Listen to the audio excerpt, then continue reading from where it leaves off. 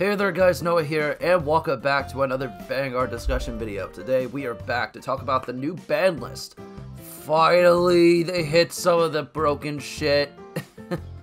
And they did a few surprises for me, not gonna lie. And we're gonna go over that in today's video, so let me know in the comment section what you think.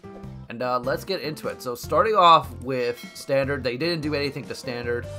Kind of figured that, I think the format's pretty fine for the most part. V, however, they went ahead and hit us up with a few bans immediately out the gate. So Percival is outright banned. Feels bad for the Bluish Flame deck, but honestly, considering how it was running amok in the entire format in question, yeah, this card needed to go. And Kobu Kurasu, or whatever the fuck you call it, Birdman, it's gone. Why didn't you also decide to hit Mizukaze at the same time? I don't know. They're probably going to hit that in the next ban list at some point too, because they're going to eventually realize, oh shit, we fucked up because Mizukaze is 100 times better than this.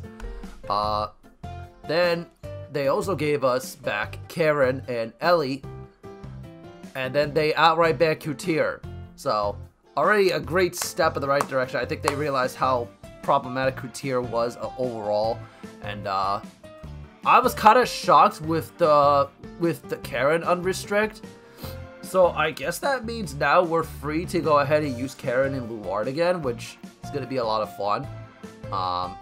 And Ellie, it's like, yeah, I guess gives you a little bit more shield, gives you a lot more to work with, but does this mean that Prison's going to come back in like a big splash or wait to the point where they're gonna be really good again, like enough to a point where they're like god tier like Steam Maidens?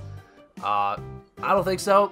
I get the feeling that Steam Maidens was the primary reason why they decided to unrestrict Karen and Ellie. But we're gonna wait and see how the meta plays out. I think they should have done a lot more. Honestly, they should have just gotten rid of Steam Maidens somehow. Maybe it's still relatively new to them and they just don't know how to ban it, but I don't know. Like, to me, they should have actually fucking did something. Honestly, though, the V Premium hits were good hits, but they needed to hit Steam Maidens, and because it's running amok and everyone's having a bad time against them, honestly. So finally we get to Premium, and they did the things I expected it to. So, a little bit of an interesting thing, where, before we even get to the actual bans, they outright restricted Ruination to 1 in all of Stoicheia, and I'm like, thank God, because, not that it would actually be abused, probably it wouldn't be abused, let's be honest. Ruination's kind of a problem. It's just, Jesus Christ. Yeah, they're just restricted to 1 so you can't abuse it, thank God. Nizari being banned is probably the best thing that could have ever happened, because now I don't have to worry about that shit. Especially with the new triggers, like the grade 3s slowly rolling out. Yeah, this deck this card needs to go. It was never fun. And then MFD and Odysseus banned. Thank fucking Christ.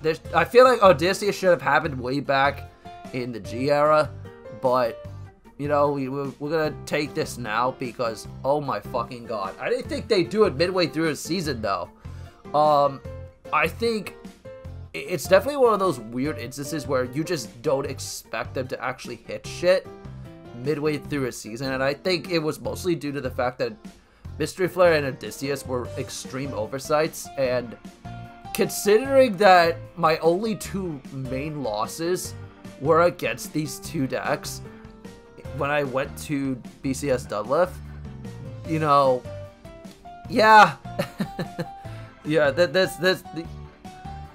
it shouldn't be you go first, you go and just ruin everything and have fun. No, it's just, I don't know, like, Odysseus definitely needed to go, because even if you put it to 1, there was no easy way to balance the card, because you could just keep recycling it, probably thanks to the Legion, if anything.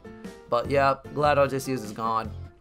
And then Mystery Flare, it is probably gonna have to get hit in V at some point as well once they produce more cards that can abuse this. I have a feeling that they're gonna do it eventually.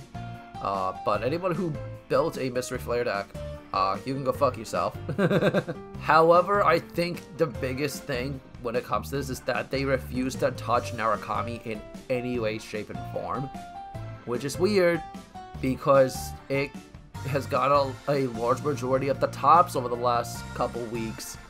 And I'm just sitting here, I'm like, bro, you must really hate Granblue so much to a point you don't want to fucking hit Narukami at all. Like, that's what this tells me. I think overall the bans and the restrictions were honestly pretty good. I definitely do think that they could have done more in Premium and as well as V.